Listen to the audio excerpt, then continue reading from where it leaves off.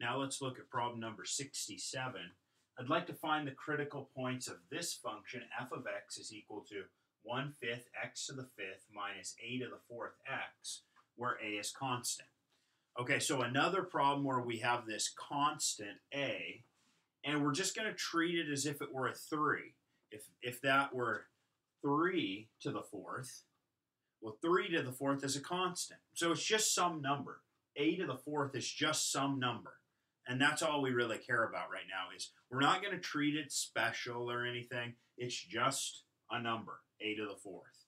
Okay, so as we go along, let's just remember that a to the 4th isn't anything special. It's just a number like 3 or something like that. Okay, so let's take the derivative here.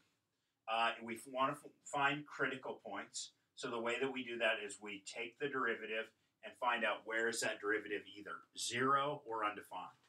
So we take the derivative, f prime of x, and it's equal to, the derivative of 1/5 x to the 5th is x to the 4th, and the derivative of negative a to the 4th x, well, remember that negative a to the 4th, that's just a constant.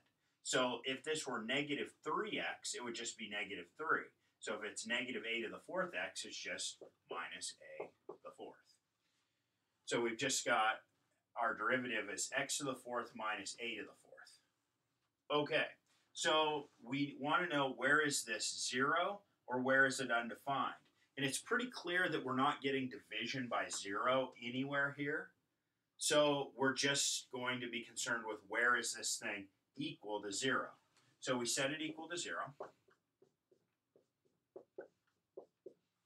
And we can move the negative a to the 4th to the other side, and we get that a to the 4th is equal to x to the 4th. So we could take a 4th root of both sides, and we would get that x is equal to, there's a temptation here to just say a, but we really should say that x could be plus or minus a, because if you think about it, if you took negative a and you raised it to the 4th power, well, it would be the same as taking a to the 4th power.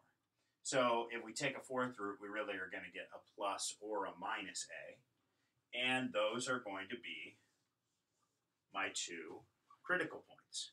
So the critical points of the function 1/5 x to the 5th minus a to the 4th x are just plus or minus a.